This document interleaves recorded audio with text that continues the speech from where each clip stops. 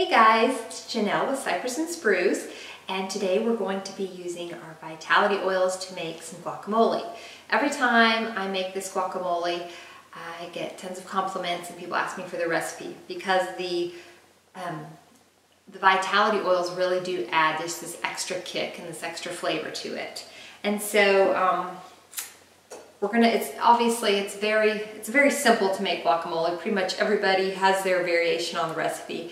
And so you're welcome to change or tweak or alter it to your taste and your liking.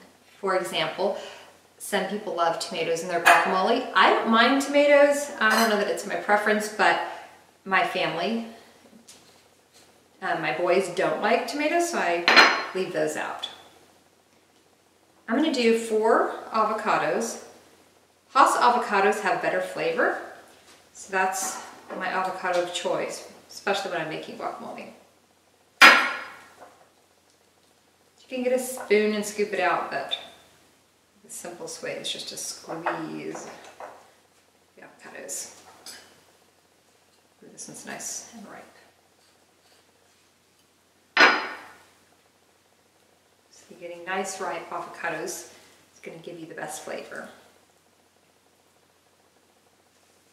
And it also makes it a lot easier during the process of mashing the avocados up. It's a fork or spoon. Okay. So even though I am adding lime vitality, I will be adding half of the lime squeezed in there. They really do bring different flavors to the table. For example, lime fruit has that tartness to it, whereas the lime essential oil does not, just the flavor.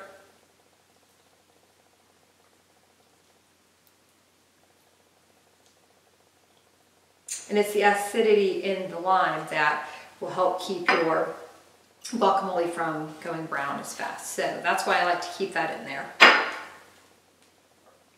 It's not quite as right, but I think it'll still work just fine.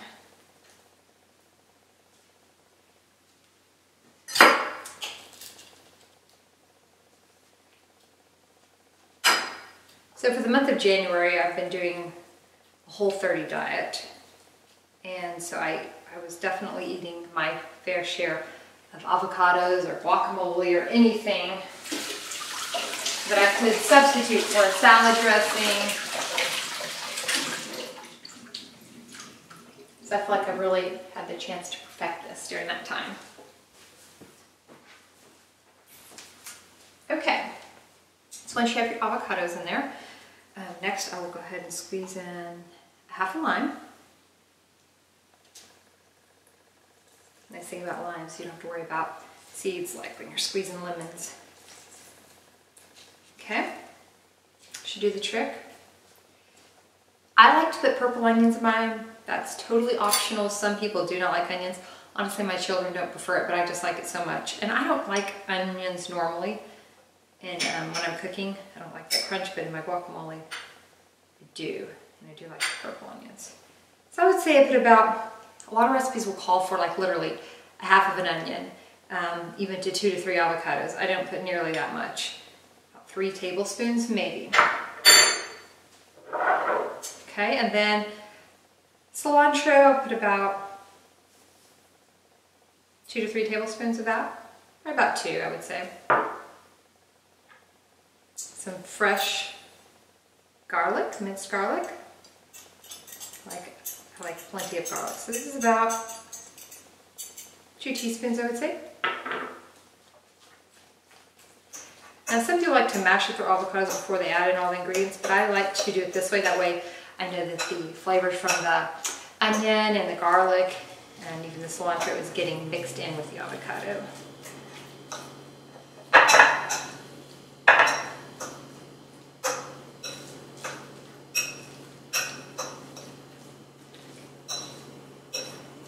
Now comes the part where, in my honest opinion, you just have to kind of taste as you go. So I'm going to get a few spoons over there. So I'm going to start by adding a teaspoon of Himalayan pink salt.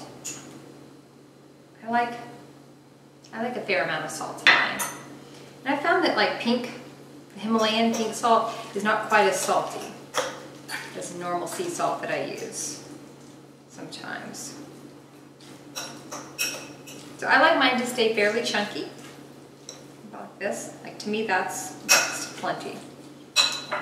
But probably close to a half a teaspoon of black pepper, fresh black pepper.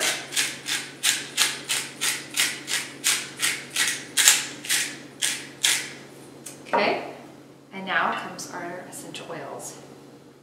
So I'm going to be using the lime and the citrus fresh.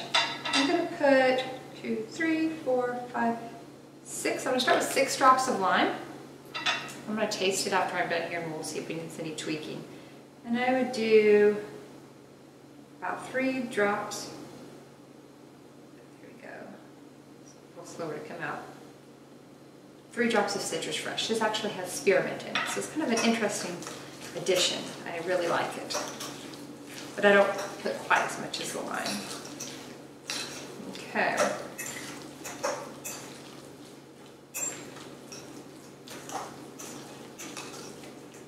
Grab some spoons and do a little tasting.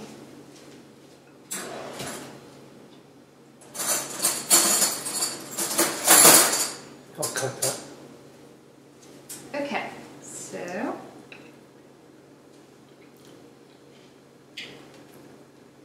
plenty salty. Could probably be a tad less. I mean, I think it's great. I like it, but for some people's palate, that might be a little salty. I think it's delicious. I don't know if I would change anything. I think I would probably just a little bit more lime. So I can taste it, but I just love that flavor that it adds. I did 6 more drops of that, and I'm going to go ahead and add, and do 2 more of the citrus fresh. Okay. Everything else is right on point. Just the right amount of onions, just the right amount of cilantro. Like I said, I really do like this level of saltiness, but not everybody does.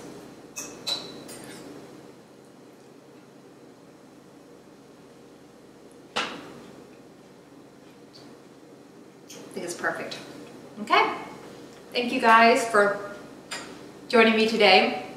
If you are new to essential oils and you would like to learn more about essential oils or the Vitality line of essential oils and why they're safe to cook with and how you can cook with them and use them other ways, you can visit our website, cypressandspruce.com. Thank you.